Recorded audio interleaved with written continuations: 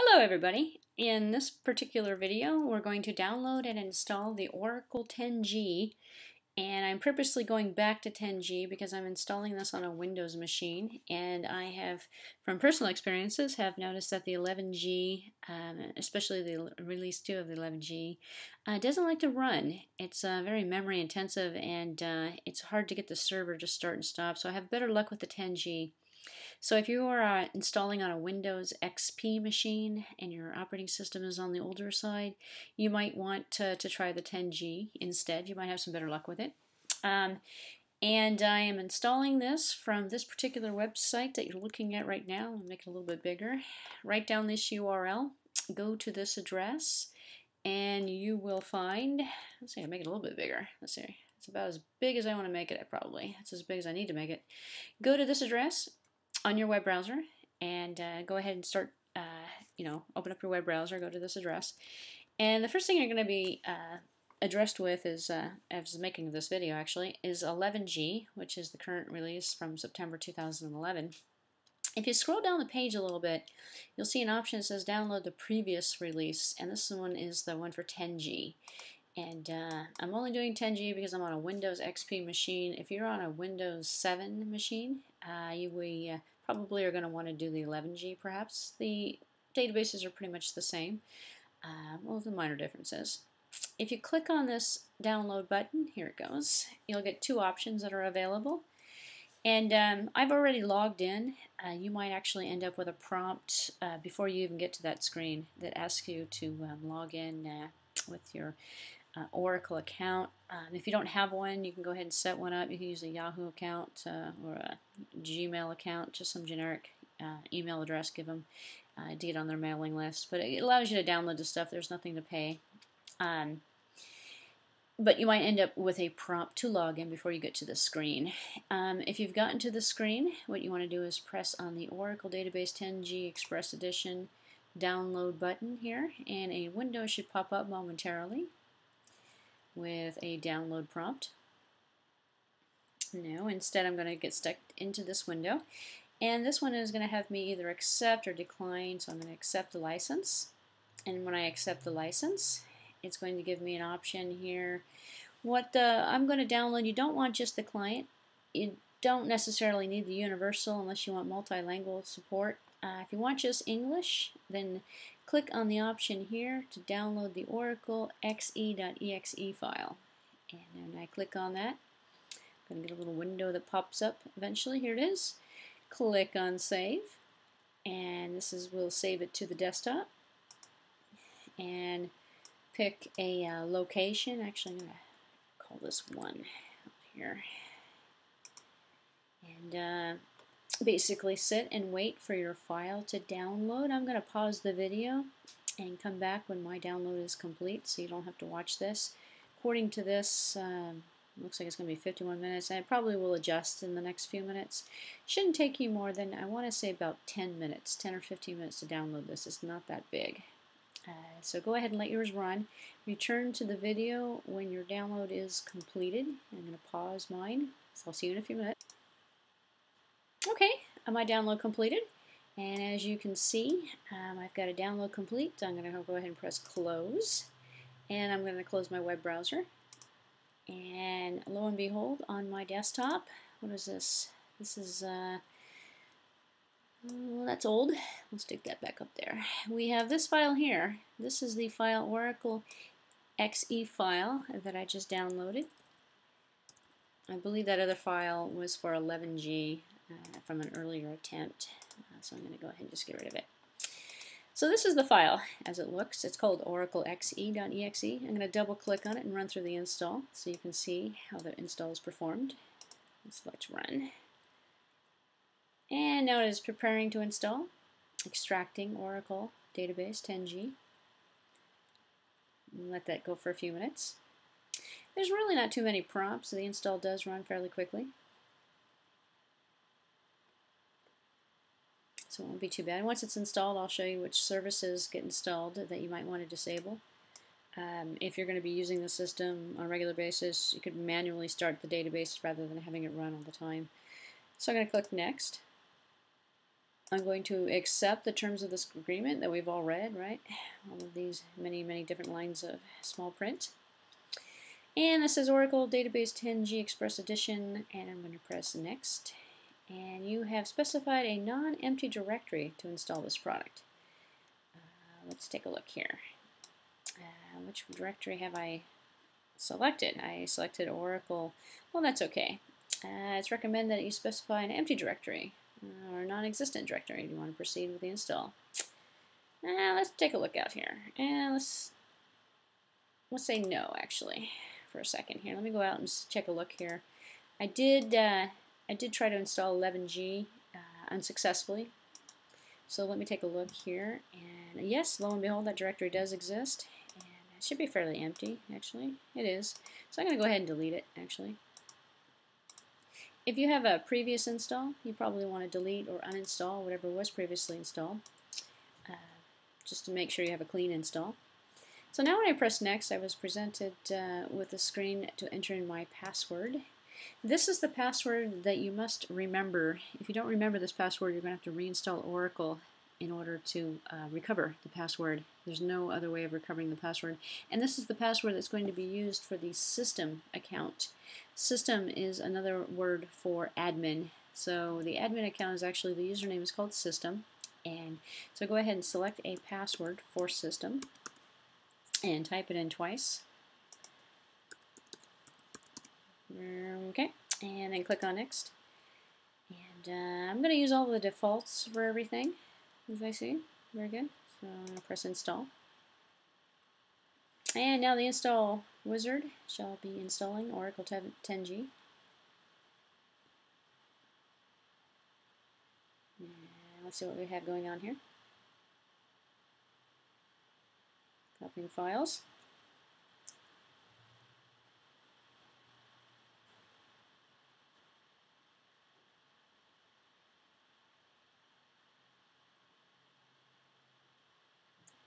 We'll be patient. I guess I could ramble for a few minutes while this is going, but I won't bore you. This really shouldn't take too long, actually. Quite impressive, actually, how fast the install goes.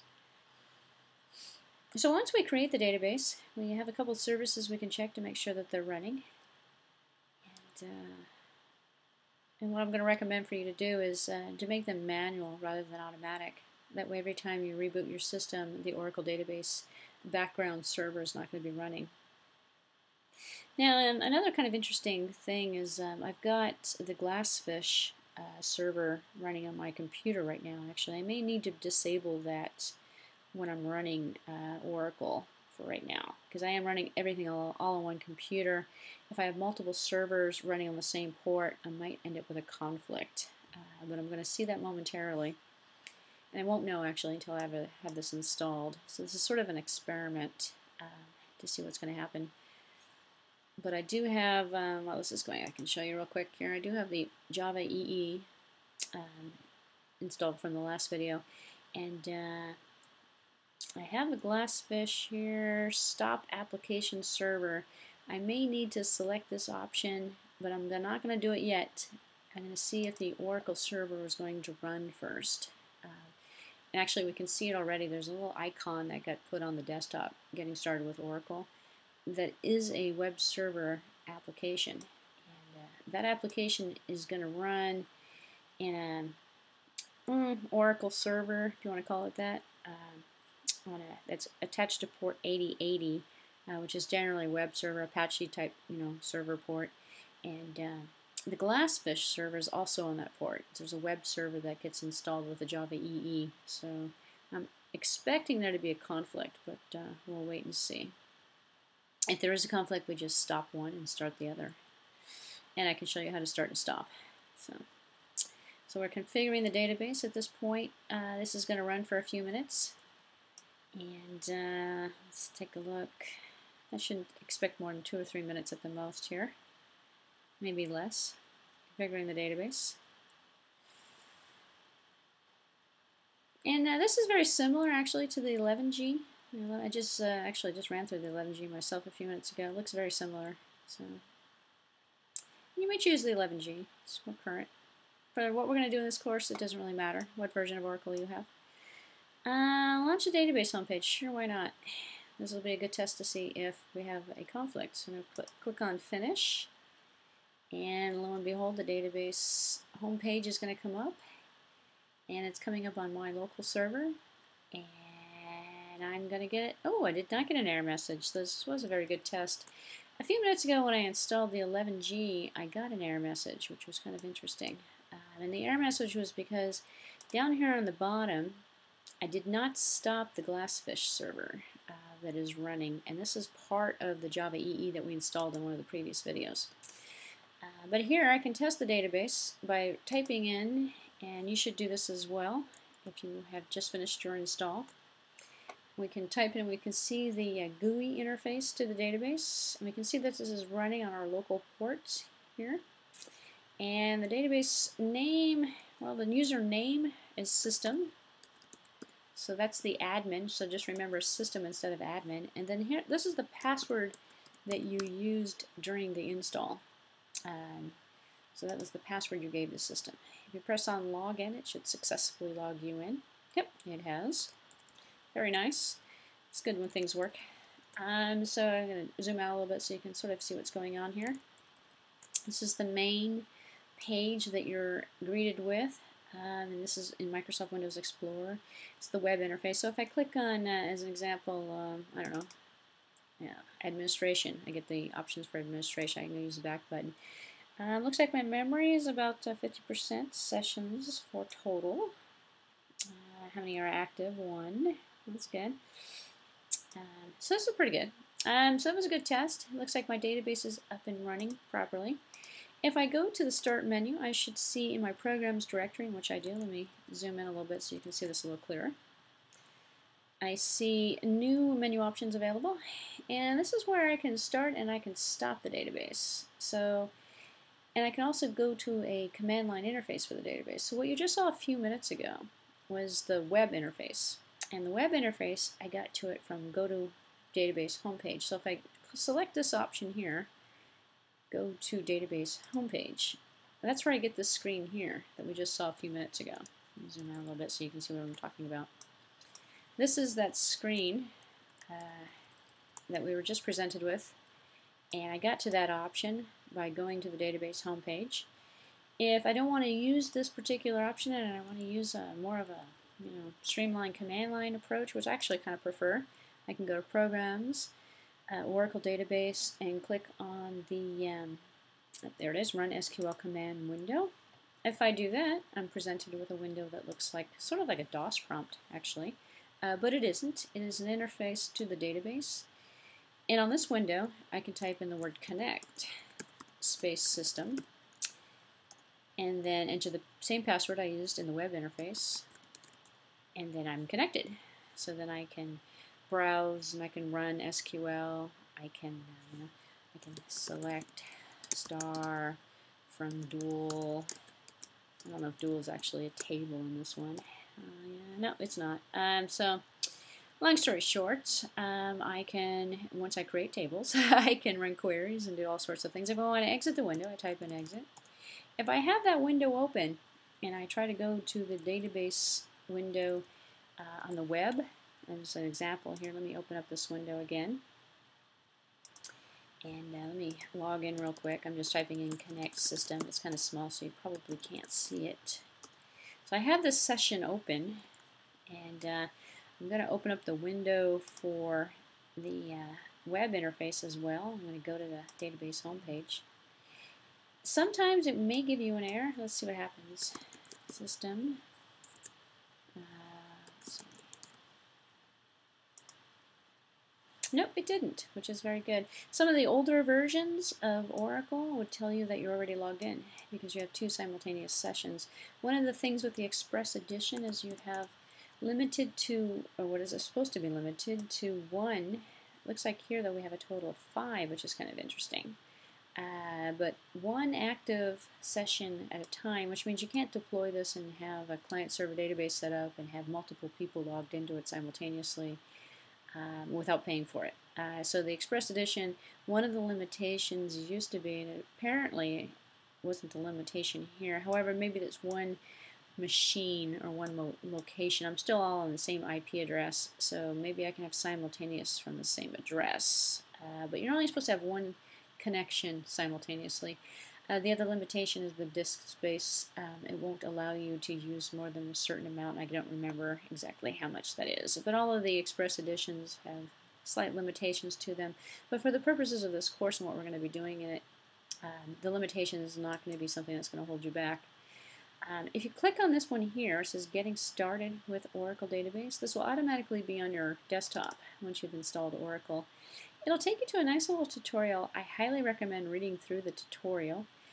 It'll show you how to unlock the sample user accounts, which might come in handy. In fact, we can do that right now. That way we have something to work with. In fact, that's an excellent idea. In my next video, I have some sample programs, and I'll create them in the HR account. And the HR account is going to be needing to be unlocked. So go ahead and unlock this sample user account. So if we click on Unlock Sample User, we're going to create, we'll just put our applications in there actually. The sample database is called HR, the login is HR, the password is HR. So to make sure, to unlock the sample user account, make sure you're still logged in as the database administrator. That means we need to log in, so let's log in. Let's actually log in using the web. So I'm going to go to the database homepage, and I'm going to log in again as a system administrator, which is system. And when I do that, I'm going to click on login and follow the instructions. If I follow the instructions are going to tell me, oops, looks like the instructions are also going to be, oh, there we go, we can still get to the instructions. Very good. To click on the administration icon and then click on database user, then click on HR scheme to display the user information for HR, and then there's going to be a little button down there. So if we click on, let's go back to this page and we click on the administration screen, and then we click on the database users, and then we click on HR, which is the only one there, that's the sample. Then we're presented with this screen here. The default password, it says password expired. Interesting. It says account locked.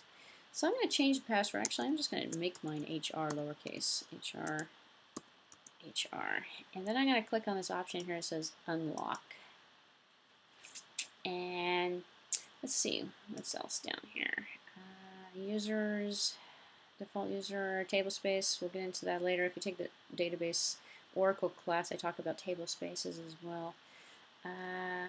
We're good. So I'm going to click on alter user. Alter user, it's the actual SQL command that you would use to actually change the user. So I'm going to click on alter user. So now your password changed and the user was altered, and it should now be visible. So if I go to the, let's say, back to the command line interface, run the SQL statements here, and I type on connect HR, and I type in HR, which is my new password. I'm connected. So let's see. Actually, let me just see real quick here what tables are in HR. Oops, let me cancel out of that. Back out a little bit here. I'm actually going to log in as the HR here. So if I go back to the main window, actually let me just log out. If I log out and then I log back in, this time I'm going to log in as HR. Now I can actually browse the tables and the objects that exist. The object browser is going to give me a list of the tables. So now we have one that says jobs on it. And jobs, it looks like it's a pretty simple table. So I'm going to test that out. I'm going to run a simple SQL command that's going to say select star jobs. And there we go. So I can now see everything that is in the jobs. The president, administrator, looks like. And the interesting thing about this Windows, that does actually kind of scroll. It's nice. 19 rows selected. It's kind of the old-fashioned kind of way of doing it. If you prefer this method here, you can, instead of looking at the table itself, you can just click on the data and you can actually see in a more graphical approach here. What I did here, just so you know, is I clicked on Object Browser from that main screen. Let's go back. Oops, probably shouldn't use that back button. If I go home and I click on Object Browser, this is where I'm going to find all the tables and stuff. This will actually give me SQL command window. So now I can say select star from jobs, and I can run it, and I can get this graphically down here. If I don't know SQL, don't want to use SQL, I can go back to the home page, click on the Object Browser, click on the table itself here, jobs, and then these are different views. These tabs on the top are going to give you a view of the indexes that are on the table, the model itself in an entity relationship format, or this one here says data. It's actually going to show me the data that is in the table. So some people prefer the GUI interface. We can look at tables, views, indexes, sequences, all sorts of stuff. You can do all the data manipulation for the Oracle system in this GUI interface. You never have to see an SQL prompt. Some people like the SQL prompt, especially if you're given a script and you want to run it. So to each his own. In fact, in this particular database course, when I'm demoing, I'm going to have to set the database up, and when I do that, who knows what I'll use. I'll probably use the SQL window. But in essence, this is the interface you get with the database homepage. So let me show you something else before I end this video. Something that's of utmost importance. You type in exit, actually, and it will exit out of that screen. We have an option down here, and the option down here, in fact, let me show you before we show you those options. Let me show you what's going on. If I click Start menu and click on Run, and I go to services.msc, or I go into the control panel and I click on services, I can also get to this page. I'm just too lazy to go to the control panel.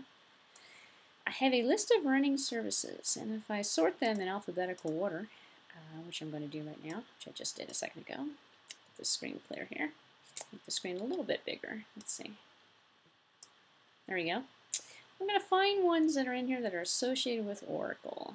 And there we are. We have the Oracle Job Scheduler. This one is disabled. Let me make this column a little bit bigger so you can see these descriptions properly.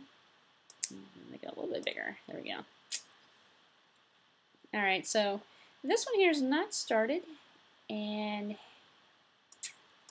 it is disabled. This one here is manual, which means when you select the menu option, to run the backup and the restore and the recovery informations, that's actually going to start automatically, and it's on manual. Here we have the Oracle service.exe, which is started, and we have this other one down here, the listener, which is started. And then we have this other one that's on manual. This is for a different one. We're not even going to use this for the course. So the two that need to be started are these two. If your Oracle system is not running, these are not going to say, probably not going to say started. Or if they are started and you have another server running simultaneously on the same port, you're going to have an issue, and you might need to change these. I would highly recommend putting these on manual. So let me show you what happens if you put them on manual. If you put them on manual, and I'm going to show you that in a few minutes, I go to the Start menu. If I look at the Oracle options that I have available, I have one that says Start Database and Stop Database. If I stop the database, this will open up a window here, and you can see that the Oracle Service exe service is stopping, and it says that it has stopped successfully. It only stops this service, it does not stop the other service. So if I go in here and I look at it, well, I have to refresh this view. Here, hold on a second. Let me, actually the easiest way, I think, is just to close that window and go back into it.